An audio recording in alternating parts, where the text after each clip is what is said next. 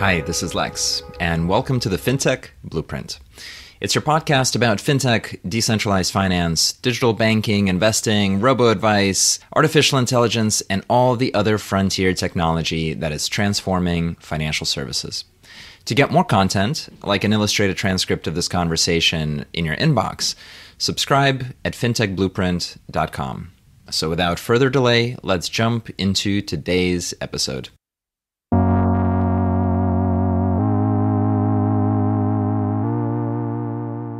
Hi, everybody, and welcome to the podcast. I'm really excited for today's conversation with Steven Goldfeder, who's the co-founder and CEO of Offchain Labs. And of course, you will know Arbitrum, one of the leading scaling solutions for Ethereum and Web3 generally. We're going to have a fantastic conversation about understanding the productivity of crypto networks, understanding how they work, how they grow, how they scale, and of course, how Arbitrum is planning to grow in the future as well. Steven, welcome to the podcast. Thanks for having me. Really excited to be here. Absolutely, my pleasure. We often start the conversation by trying to understand you and your journey and figuring out kind of what are the things that you're bringing to the space and the projects that you're working on. Tell us a little bit about how you got started in your career, what kind of studies did you do, and sort of what caught your interest? Absolutely. So I was a computer science undergraduate student, and then I started my PhD at Princeton, very interested in cryptography and computer security. And it was 2013 when I started at Princeton, and my advisor, Arvind Narayanan at the time, said, hey, I'm getting into this new thing called Bitcoin. And I didn't know what Bitcoin was. And he told me all about Bitcoin and the tech behind it. And it was really interesting. And sort of we deep dived together on that. And over the years, I focused my cryptography research really at applications to cryptocurrencies. So a lot of the early work that I did during my PhD was around securing digital assets, threshold cryptography or multi-party computation. The idea is to have multiple parties needed to cryptographically sign a transaction in order for it to get executed, because it's really, really dangerous or scary to have the finality of cryptocurrency transactions is unlike banking transactions. That was a big focus. And actually, some of my early work, my PhD work, went on to be commercialized, not by me, but by other companies. Notably, Fireblocks is one of those companies that's doing a fantastic job today and started off based on protocols that I worked on.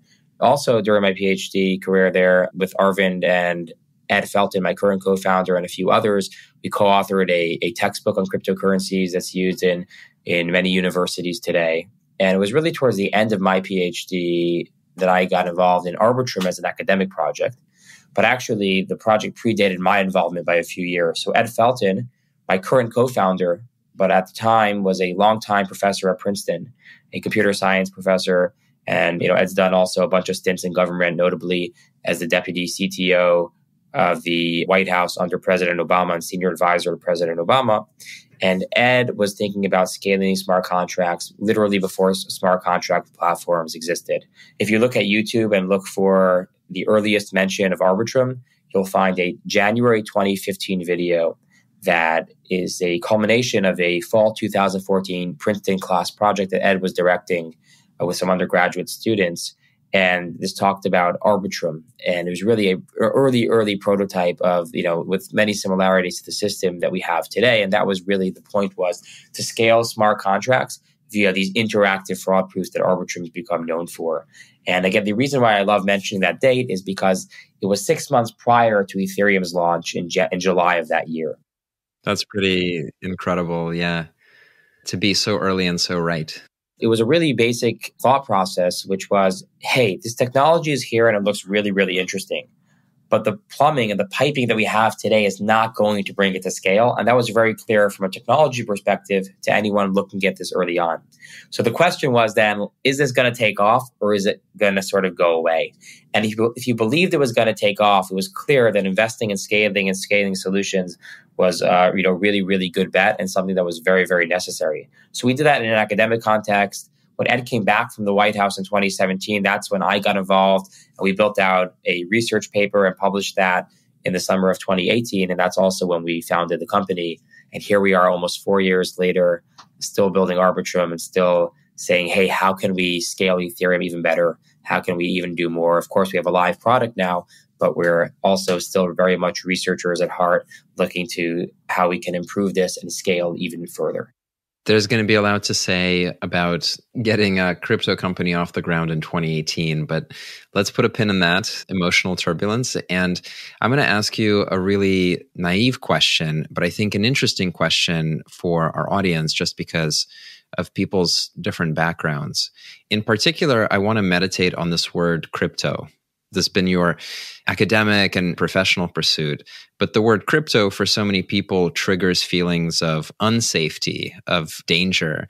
The word encryption, the encryption of information in a browser so that you have a little secure lock in the corner, makes people feel good and happy and like they can put their credit card into the browser and not lose those numbers. But somehow the word crypto got disconnected from the root of, cryptography and the safety that it generates.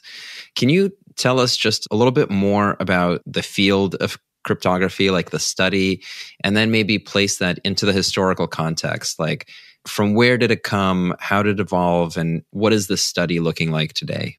Absolutely. That's a really great question. And just on the term, to focus on that for a second, it's funny you mentioned it, because for the longest time, like when I started at Princeton, crypto meant cryptography. If you would, back then Google crypto, 2015 or crypto 2013, what you'd find is the annual crypto conference called Crypto in 2013. And really, the word meant cryptography to so many people. And many people actually in that field felt like the term was stolen from them. And I also, for a long time, no, crypto means cryptography, cryptocurrencies. Obviously now, we don't control language, and we've come to understand how people use that term. But there's still a strong community that feels that crypto really means cryptography. And to me, it will always mean both. But back then, at least, the term crypto really was associated with cryptography, was making things stronger. And actually, even anecdotally, the domains and the like were really held by cryptographers. Like Matt Blaze, a cryptography researcher, sold crypto.com, which was his personal website, to crypto.com today. As a funny aside, those who use their term crypto were really cryptographers earlier on.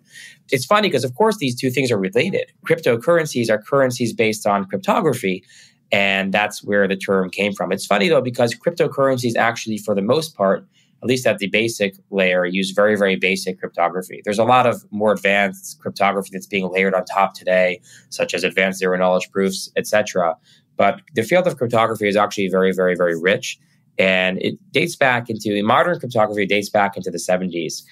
Also a relatively new field from an academic perspective that said, hey, how can we use mathematical concepts and mathematical techniques to provably secure data, to provably get security, to know that when I communicate with you, I can send you data that even if someone has full access to the wire, they cannot read what I'm writing. So that was what cryptography was really about. It was about securing communications essentially, both that from the privacy perspective as well as from the authenticity perspective, knowing that, hey, no one else can eavesdrop on what we're listening to, and also that when you get the message, it really came from me, it wasn't from someone else. And the field has really blossomed into a really much more complex and a very, very rigorous academic field.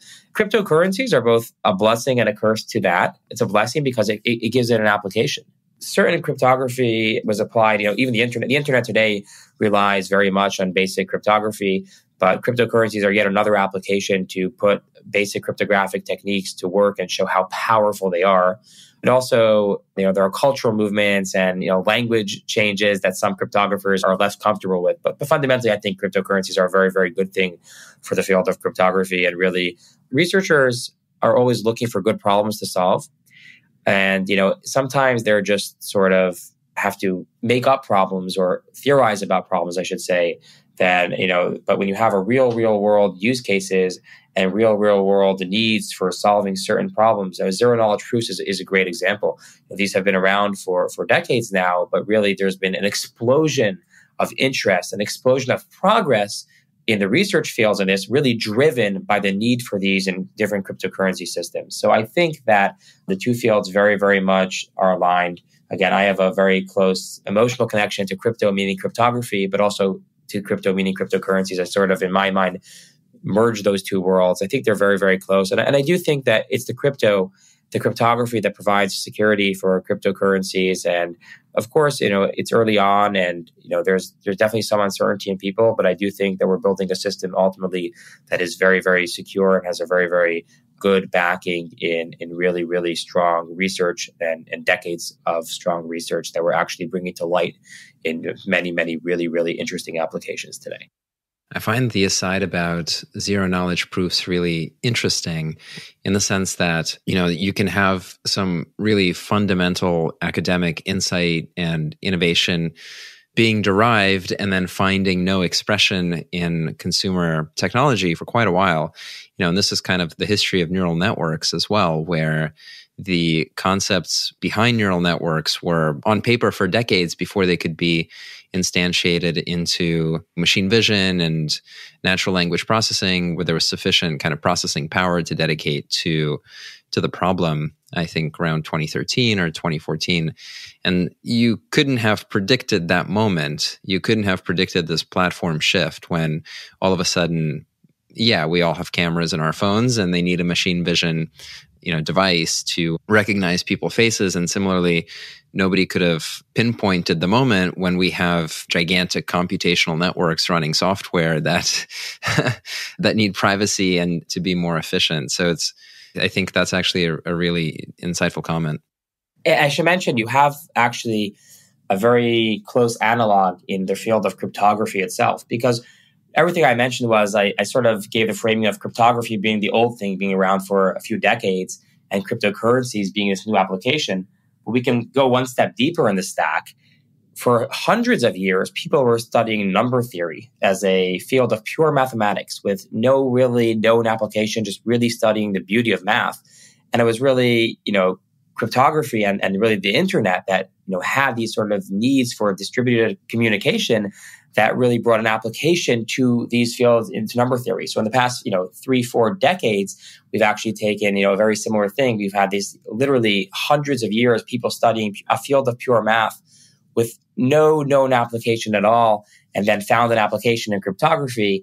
And then sort of, on a more micro scale, we repeated that again with certain areas of cryptography having no practical application or being very, very theoretical, and cryptocurrencies being a really, really good ground for those applications. So it's sort of really, really interesting. You have this sort of two-layered, it's happened almost twice in the field of cryptography and cryptocurrencies.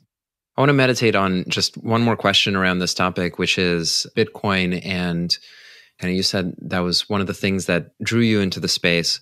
What do you think from a technology perspective or from a mathematical perspective, what do you think gave Bitcoin the juice to become real, whereas prior attempts, DigiCash and others, weren't able to get to the same outcome? Was there something in the design or in the state of the art that you think drove it, or was it just the right moment?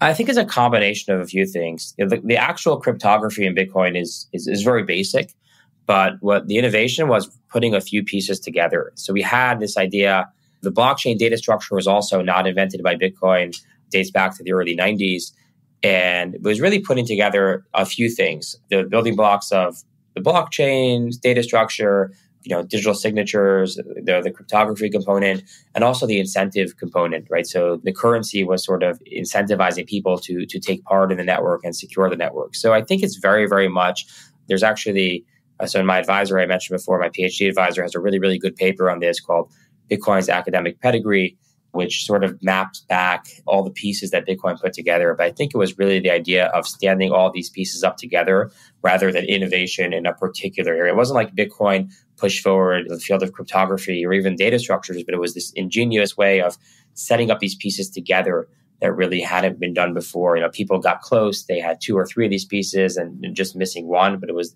the idea of putting the data structure, the cryptography, and really the currency application and the incentives together that I think are the core innovation that Bitcoin led to. And, there's also obviously a moment in time as well. There was a movement here. There have been several previous attempts that have failed for different reasons. And there were people that were very, very interested in this, a fringe element at the time, but a meaningful one. So I think both the cultural element as well as the putting these pieces of technology together that have been independently developed over many years. It was just a stage was set for this. And again, I'm not trying to limit the innovation of Bitcoin. Putting these together was absolutely remarkable and very, very, very ingenious combination of different technologies. But I think the stage was set then for to a combination of a bunch of things being ready at the time. Gotcha. Okay. So to get us back on the story, so you are doing a PhD at Princeton, you're doing research at Google, at Microsoft, and then at Cornell at some point. How do you first become aware of kind of smart contracts and the types of things that they're being used for? And how do you integrate into Offchain Labs? Like, what was that moment like? Yeah, great question. So I was aware of smart contracts from relatively early on. Again, I was involved in Bitcoin and the technology there from early on. Then even like the Ethereum white paper, or yellow paper, or white paper, I guess at the time. This was like a very, very interesting topic to me from an academic pursuit, even before it existed. And again, from an academic question, a lot of the early questions we worked on was like, hey, how do we do this in the rules of Bitcoin? Like, for example, how do we do what I mentioned before, split key signing in Bitcoin? And then sort of, the idea of smart contracts come along. And a lot of these things become easier because you have this scriptable language that you can do. It's Turing complete, which means you can basically, program. You have a much richer language that you can program with. So, I was very, very interested in this from an academic perspective. Interestingly, from an academic perspective, in the early days, it almost felt like, this makes certain things too easy. But of course, smart contracts have a lot of academic need. And, there's a lot of work that needs to be done there as well, as we see in scaling. So I was aware of smart contracts earlier on and relatively interested in them. But it was really the scaling question that got me very, very interested, working with Ed and some others at Princeton on this question, Ed and Harry and some others, around, hey, how do we build technology that scales this? Because the basic idea of a smart contract is a shared computer, and in Ethereum's case, it's a single-threaded computer. And the question is, this is really, really, really powerful. If we can all get consensus on a computer and program it how we want and transact with it, and it's completely trustless, it's very, very, very powerful, but it's inefficient for everyone to re-execute the exact same computation over time, to sort of everyone's limited to the capacity of this one single-threaded machine. So we asked ourselves, how can we scale this? How can we use this as sort of the backbone security layer, build other layers on top of this to scale this platform? That became a very, very interesting question to me, which is, again, came from the idea of, I think this technology, what Ethereum is doing with smart contracts, are extraordinarily powerful. And they'll be able to allow us to realize applications that would simply be impossible, certainly without any blockchain, but even on blockchains that weren't as expressive. Ethereum, by contrast, would allow us to do things that are much, much more powerful. But the question was, how do we bring this to the masses? Because we're like, this is really cool. There's got to be a lot of demand for this, but we're not able to scale with the techniques that we know today. Yeah, I want to pause on kind of a definition of a single-threaded computer and just generally what a computer is. One of the versions of blockchain hype that gets people kind of disbelieving the utopian stories that often you hear in the space when people describe all the fantastic things that Web3 can do and could do. And then, we're faced with slow blocks, slow computation, slow transaction times, and then very expensive transaction times related to the supply and demand of that computation and so on. And so I don't think there is a very clear narrative today that explains, look, this is the machine we have, and then this is what it means if this machine were to function, with full capacity. And I often go to an example of thinking of the early Pong game or the Mario Nintendo game, the 8-bit version, where everything is giant pixels and there's just a tiny, tiny amount of memory and it's clearly compressed. It's clearly, very low fidelity, but you can draw a line from that, 8-color pixel game all the way through to the rendering that the Unreal Engine can do today, that essentially is in the background of every single movie and simulates the whole environment in real-time 3D. And it's sort of the same underlying concept from that first pixel to the hyper-realistic rendering. Can you talk a little bit about this kind of like Nintendo version of Ethereum, this compressed, pixelated, single-threaded computer? What is it really? And how do you see that starting to expand towards the vision of the much broader, powerful version that we talk about? Absolutely. So Ethereum is basically, as you were saying, a computer where everyone can come to agreement on what the computer does. And single-threaded is a term that basically means everything sort of happens in order and everyone's doing one thing at a time, as opposed to being able to have many processors that are running in parallel and you can do a lot of things at once. And what that means is basically the speed of the network is as slow as this like single queue. You can only move as fast as basically a single machine can operate.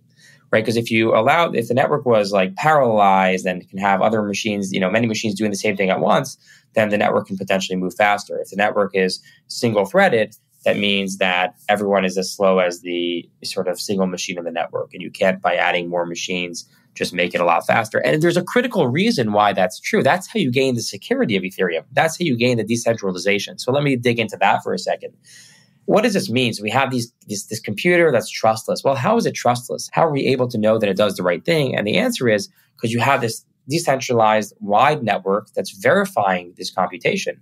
They're actually running, these Ethereum nodes are actually running the computation and verifying it and making sure that they agree with it. So two things are important here. One is to actually enable the nodes to verify the computation. And that's why every node has to essentially verify everything on Ethereum. That's a bottleneck. But also the question is, who runs these nodes? What type of machines are these? What is the capacity of these machines? Can we just say, okay, let's make you run really, really, really powerful machines? Like maybe you have to have a data center to validate Ethereum. And if you do that, maybe you can scale that way. But the answer is, at least in Ethereum's view, and in my view as well, no, that doesn't work. Because what happens is, if you make the requirements to participate really, really high, you basically cut out a lot of people from being able to participate. For example, someone running a machine in their house or someone even running a relatively lightweight cloud instance, like maybe an Amazon or an AWS cloud instance, won't be able to run an Ethereum node. They won't be able to participate in the network. But as you limit who can participate, you basically limit the security and decentralization of the network. If you made it such that in order to participate in Ethereum, you needed to literally have like a supercomputer or run a data center, then it may technically be a decentralized and permissionless network. Permissionless meaning anyone who wants can participate. But in practice, it's not really, because most people can't get their hands on the machinery to participate. So what Ethereum does is two things. It makes it super, super easy for anyone to participate.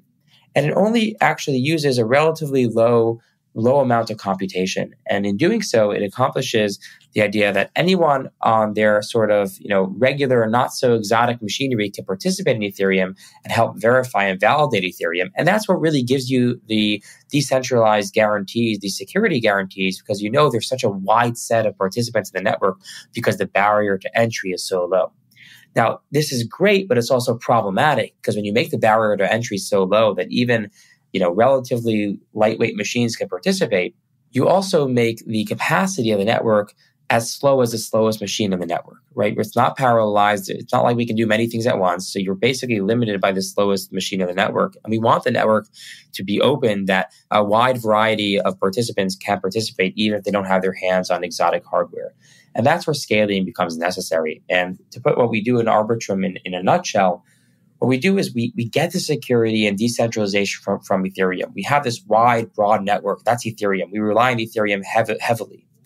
But we optimize what we put in Ethereum. We say, okay, can we get more mileage out of our Ethereum space? Can we use less on Ethereum, do more off-chain, but just put just the right amount on Ethereum that Ethereum can validate and verify everything we're doing, but not sort of put everything on Ethereum, just enough to get the security, but optimize it in a way that we're able to do a lot more than we do by just putting everything directly on Ethereum. And so what are examples within that everything? Like what would be in and what would be out? And I guess this is a way of just asking, what is Arbitrum and, how does it work? How do optimistic rollups work? Or maybe what are the different approaches to the scaling issue that you've described? And then how Arbitrum, what choices does it make? So I'll give you a toy example first, just to motivate the idea of not putting everything on Ethereum. And then I'll sort of dive into how optimistic rollups actually work.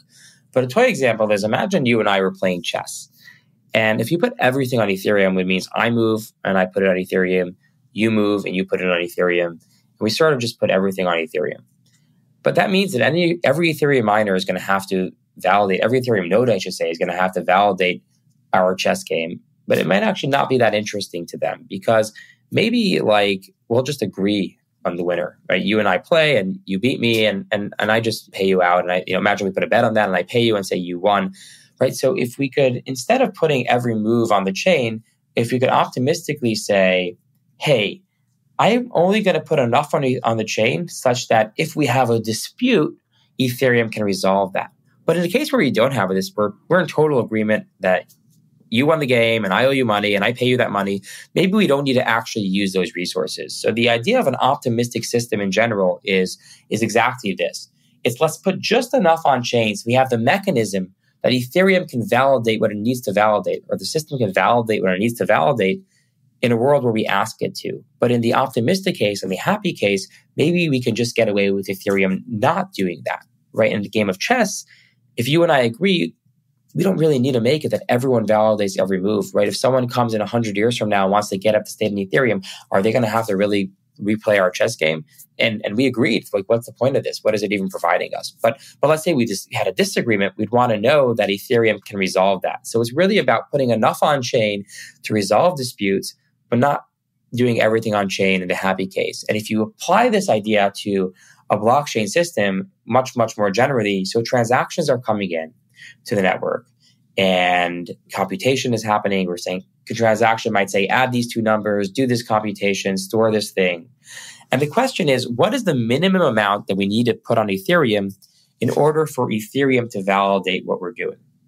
And the concept in an optimistic rollup is basically you put all the data on Ethereum. And actually, this is true of all rollups. You put all the data on Ethereum, all the basic transaction data. So you could think of a transaction in two ways. You could think of it as the zeros and ones, the actual bits of data. And then you can think about it in terms of the instructions of what it said. So a transaction is just a blob of data, but it might tell you, add these two numbers, store this item, do this computation.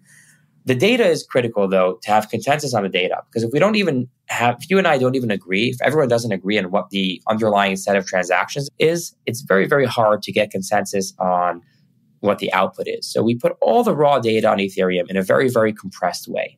So all the transaction data goes in Ethereum, but it goes in there in a very, very compressed way. And then all the instructions like, hey, add these two numbers, compute this, store this, that happens off-chain. And instead, we report back the result to Ethereum. And we prove to Ethereum essentially in optimistic rollups via a fraud proof mechanism, which I can talk more about. We prove to Ethereum is correct. And the way that this works is we say to Ethereum, hey, we put all the underlying data on chain, the blob of data, right? The transaction blobs. Don't worry about these. We're just going to put them here and they'll be here in case you need them. And then we go ahead and off chain execute all those things and report back to Ethereum the result. And an optimistic rollup optimizes for that happy case and says, hey, this is the result. And if you and I agree, if everyone agrees, then Ethereum doesn't need to do anything more. It just waits some period of time to make sure no one's complaining, and it accepts it and says, okay, great, this is the result. Right? This is akin to us playing chess and agreeing. We don't need Ethereum to sort of rerun our chess game because there's no dispute. But Ethereum opens up a window of time where anyone can dispute this update and say, hey, I disagree with that. Steven posted an update on chain, or this validator posted an update on chain that says that these transactions happened and this was the result. Or this withdrawal happened, but I disagree with that. I think that's actually not correct. I think Ethereum, if you would go ahead and take those transactions that you have, the raw data, and execute them, you'd come up with a different result. And then we supply a very, very efficient mechanism where Ethereum can zero down on the point of disagreement and mediate that dispute and run on chain just the minimal amount it needs to run to verify which claim is correct. Is the claim that I put on chain correct, or is it wrong? So that's the basic idea. Optimistically, don't do the work on chain, allow people to challenge, and if they challenge, via a very efficient protocol, give Ethereum the tools it needs to mediate that dispute. The tools it needs are, number one, that raw data on chain. It needs to have the basic unprocessed data. And then it has a very efficient process in which it can referee this dispute and figure out who the winner is. That sounds like magic. It's kind of like explaining a compression concept that is super powerful. Can I ask for some context setting? So with this technology implemented, what kind of performance do we expect out of Web3 computation? Like, what kinds of transactions, what kind of scale, right? Is it fit for purpose for payments, for exchange? Like, how do we think about what the system and this type of compression can support? It's a great question. And the answer is there are sort of different bottlenecks here. So in scaling this way, we've very much taken away the computation bottleneck out of the system. So we can do a lot of computation, but without having Ethereum do the computation itself and taking that off-chain, not using up Ethereum space on the computation. One problem that still exists, though, is that the state of the network, the data just still grows, and that data needs to be kept somewhere. So even if we move the built-up state off of Ethereum, you can't say, okay, let's do 100,000 transactions per second, because there's still now all these transaction data, and that's another limitation. When you want nodes to be able to participate in the network, they have to keep track of a massively growing database. It becomes problematic. And also, for a new node to join the network, it becomes problematic if they have to, spend so much time just getting up to speed. So these are what I would say where the scaling frontier is today. By virtue of our design, we've solved very much the computation problem. We've done a lot towards increasing the capacity, but where the frontier is, it's really on how do we deal with what's called state load. State is just the size of the machine. How do we deal with this? And I'll tell you some ideas of how we're dealing with this and what I expect to see in the future. One is really, really interesting. You can have not only one rollup on Ethereum, you could have multiple rollups on Ethereum that all share the same settlement layer. And in doing so, you basically have some version of parallelization. Remember I said before Ethereum is single-threaded? That's true. And each rollup is single-threaded as well. But Ethereum can actually support multiple rollups. And I wouldn't be surprised if going forward, you saw different rollups in different categories where maybe there's a gaming rollup or a DeFi and NFT rollup, and you have sort of different categories where people, ultimately there's a benefit of being co-located with projects that are similar to you. But I also imagine that we'll see some of this parallelization via different rollups specialized for different categories on top of Ethereum. But there's also a lot of fundamental work that we can do in solving some of these problems. And that is, for example, something known as light clients or stateless clients, which is how can we allow people to verify Ethereum by not actually having to keep all the large state on board. And if you can do that and solve that with a high degree of security, then you can still allow relatively low performant nodes to participate in the network and not require them to store a massively growing trove of data. So to answer your question, I guess in more concrete terms, today we're throttling our capacity as we grow, but fundamentally, we can easily scale today to hundreds of transactions per second in a single rollup. Getting past that is going to require us to do some more work on stateless clients and the like, and really say, how do we build clients? How are we okay with building state larger than that? And this is not a rollup problem. This is a problem that's shared by any blockchain, layer 1, layer 2, whatever the technology it uses. Fundamentally, if you're growing the state quickly, you have to ask yourself, who is storing that state? And how can we make it that people who don't want to store that state can participate, right? Because there's no way to get to 100,000 transactions per second without the state growing by 100,000 transactions per second. And that's a lot. So, we've done a lot to scale computation, and really, really, our fees are about 97% cheaper than Ethereum today and going down lower. We're throttling, but our capacity is probably 10x Ethereum, what we'd be comfortable to run. But going past that, again, is going to require solving some other problems that we're working on. 2 follow-up questions, and they're related, which is helpful. The first is a question about demand, right? So scalability is a reaction to somebody needing to use the network. And so as you've turned the network on, what does demand look like? What is it that people are doing that is, requiring this additional computation? And in particular, definitely interested in what types of things are they doing relative to what they could do before, given the higher throughput. I think that's quite interesting. The second related question would be, like, how do they get on? So what are the bridges? What are the pathways? What are the mechanics to actually use Arbitrum? And how does that work? Yeah. So on the first question, what are people doing? There are basically two different classes of things that people are doing today in very, very broad terms. One is you're doing the same types of things they were doing before, but at lower cost. So you might, just be doing a transfer, sending ETH to your friend or sending USDC to your friend or to a business for payment. But now you're doing that with a much, much lower transaction fee, right? So whereas you might pay $10 or $15 or $20 on Ethereum, you might pay 50 cents or so on Arbitrum to do that today. So that's one thing, which is not innovating in what they're doing, but the price is much lower. But actually, even on that one, even just doing the same things for cheaper, you're enabling new things, enabling new opportunities and new experiences for a larger class of people, because people that might be priced out at the Ethereum level fees are priced in and can participate in Arbitrum. So you're really growing the network and being much, much more inclusive to who is this available to, who can participate. And similarly, we have, exchanges on Arbitrum. We have DeFi on Arbitrum. You have DeFi and Ethereum. Some of the projects are the same. You have, for example, Uniswap, SushiSwap, Curve, Aave, etc. Many of the largest Ethereum projects are live on Arbitrum, offering a very similar service. And in some sense, they're offering the same service just for cheaper, but it also enables new opportunities. Retail DeFi is one great example.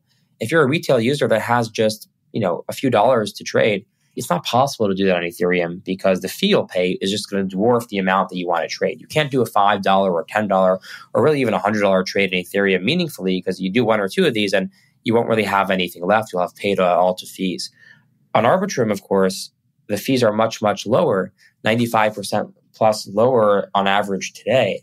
And therefore, it just enables more people to do more, even with the same tools. And the second class that we're seeing are people doing things that either weren't possible or didn't make any sense to do on Ethereum. So not just doing the same things for cheaper, but doing more things. I'll give two examples here, doing things that are fundamentally more expressive and weren't being done on Ethereum. One is we're seeing a lot of really, really strong teams building options and derivative platforms. And in a lot of them, their transactions are quite expensive. And they also, want to operate very, very quickly. And these are things that were not always possible for them to do on Ethereum. Their transactions were so expensive that in some cases, you might not have even fit them on Ethereum. Or in doing so, the cost would have been hundreds of dollars or used up, an entire Ethereum block to do a single transaction. So we're seeing a lot of really strong platforms on Arbitrum today, like Dopex, for example, GMX, FutureSwap. They're doing things that are DeFi experiences, but in ways that are much more powerful than what you do on layer one. And the reason layer one here meaning Ethereum. And the reason for that is it's enabled generally by the lower fees. And another example that we're seeing really the early emergings of today, and I think it's going to get a lot stronger, is gaming on the blockchain. If you're playing a game, for game developers, the considerations are often such. Number one, I want there to be a really, really good game. Number two, I want it to be connected to the blockchain. But you want it to appeal to people that are just interested in the game, even if they don't care about the underlying blockchain part. And, if you're on Ethereum and the fees are tens or hundreds of dollars, it doesn't really make sense to build a game. You can't be in the background if your wallet's being drained.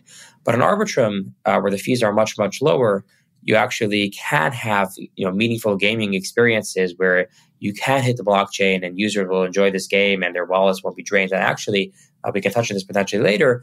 We're building Arbitrum AnyTrust, which is an even lower fee variant of Arbitrum that's optimized towards gaming, towards these high volume of transactions.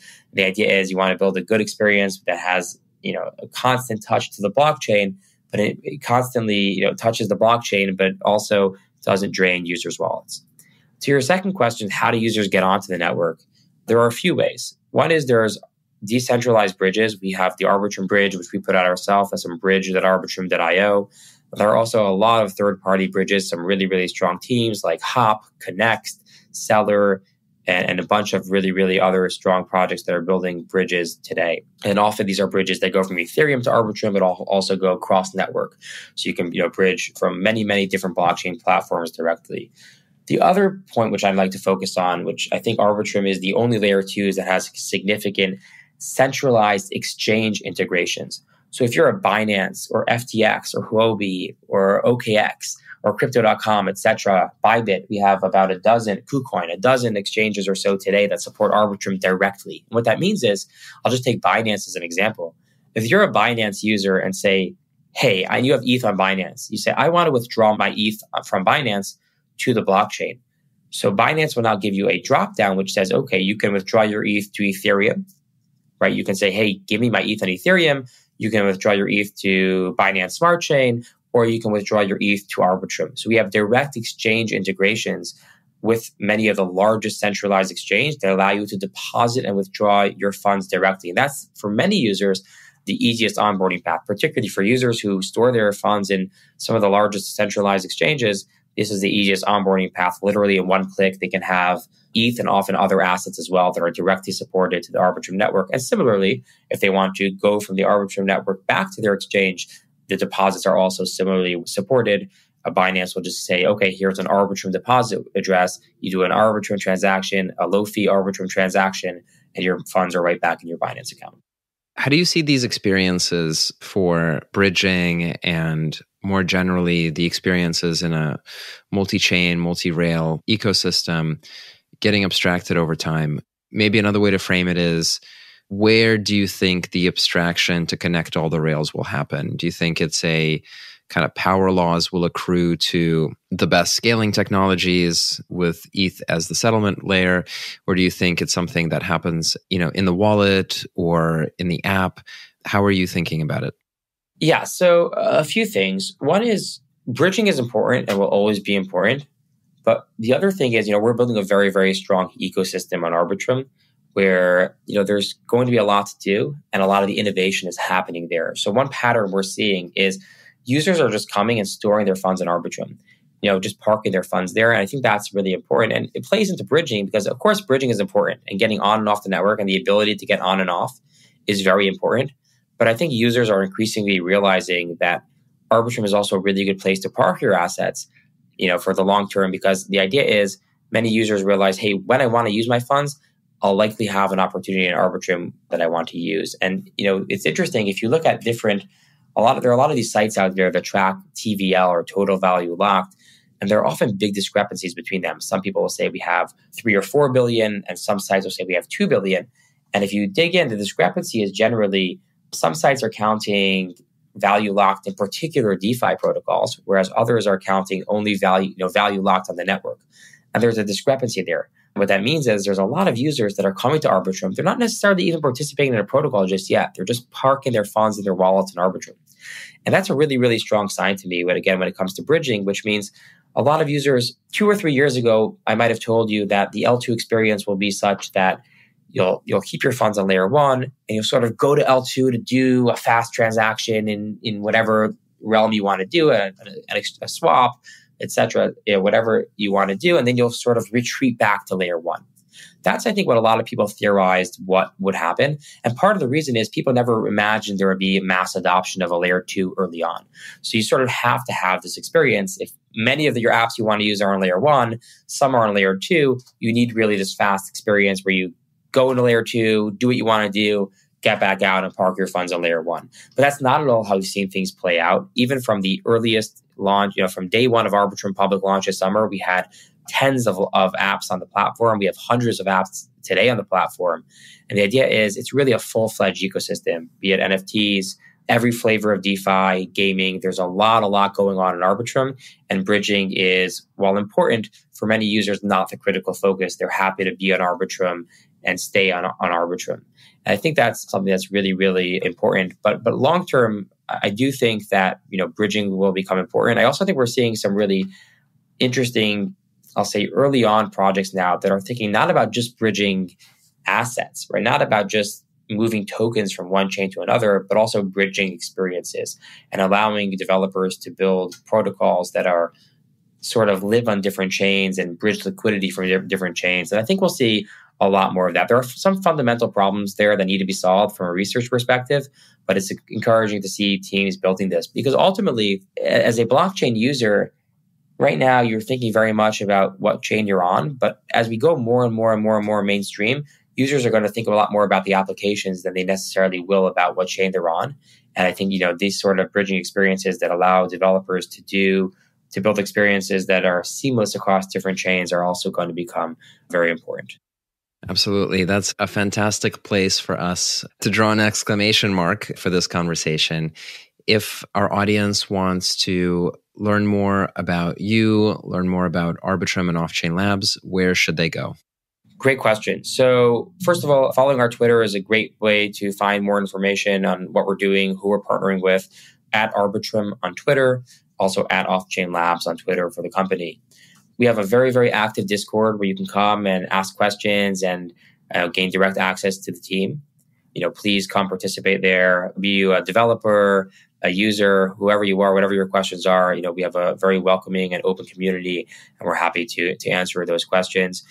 If you're someone that might be looking for a job, and you don't have to be a developer, developers are always welcome, but also, we're hiring across every area. Offchainlabs.com/careers is a great place to look at the opportunities there. Also, you can always feel free to reach out directly. My Twitter DMs are open. If you're a developer or a project or a candidate or have questions, you can definitely feel free to reach out directly to myself or the company. And we're always happy to engage in conversations and really educate and also see how can we work with others and build this together. Because ultimately, it's not us building by ourselves. We need many, many partners and many individuals to build with us. We're building critical infrastructure what we believe is for decades and more to come. And we need all the help we can get. And doing so requires us to, we can't do this alone. We need really everyone's help. Awesome. Steven, thank you so much for coming on today and sharing so much wisdom with us. Thank you so much. Definitely. Thank you for having me. Really, really appreciate it. Hi, everyone. That's it for this week's episode of the Fintech Blueprint. For more technical deep dives into all things fintech and decentralized finance, check out fintechblueprint.com and grab a free subscription to the newsletter. This is Lex, and I'll see you next time.